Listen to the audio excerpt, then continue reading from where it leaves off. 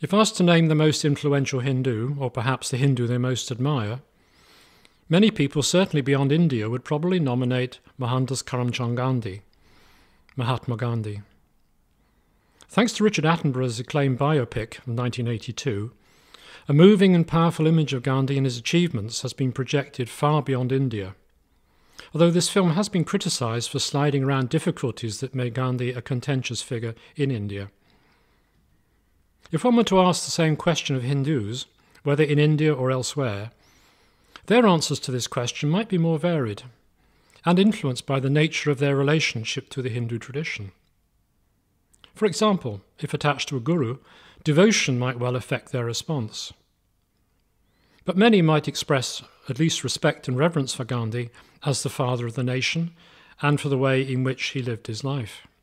It is probably fair to say that other Hindu gurus and leaders who have also had a major impact on India and on developments within the Hindu tradition over the last 2 centuries, and have attracted countless devotees, have nevertheless remained somewhat in Gandhi's global shadow. Although, as I hinted above, Gandhi's life and influence have been re-examined more critically in recent years. In these talks, I shall focus on Swami Vivekananda, who, although far less well known beyond India, remains a figure of considerable stature in India, and particularly what is now the state of West Bengal and the city of Calcutta, where Vivekananda met and interacted with his guru, Sri Ramakrishna Paramahamsa.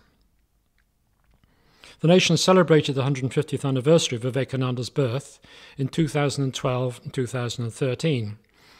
There were conferences, special publications, special events, and many children dressed up looking to look like Vivekananda.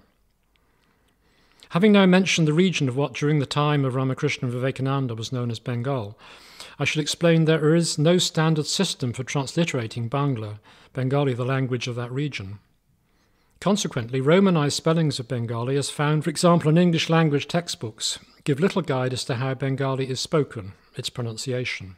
For the sake of accessibility and clarity, as what follows are talks, not articles, I shall pronounce Bengali names and terms in a style reflecting the way they are usually Romanized in textbooks.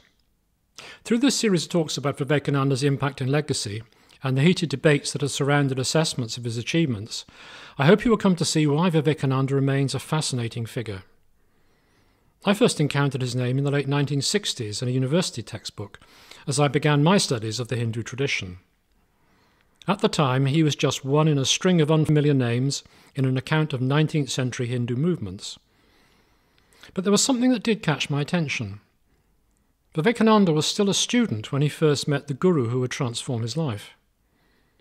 Also, in the last decade of the 19th century, Vivekananda travelled from India to Chicago, intending to speak at the World's Parliament of Religions, which had been planned to run alongside the World's Columbian Exposition, or World's Trade Fair, of 1893.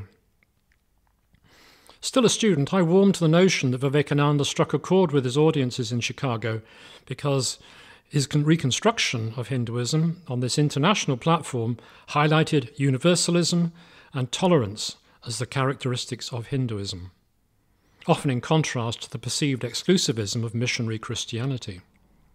Why did this intrigue me? Well, of course it was the 1960s, and this seemed to chime with the times.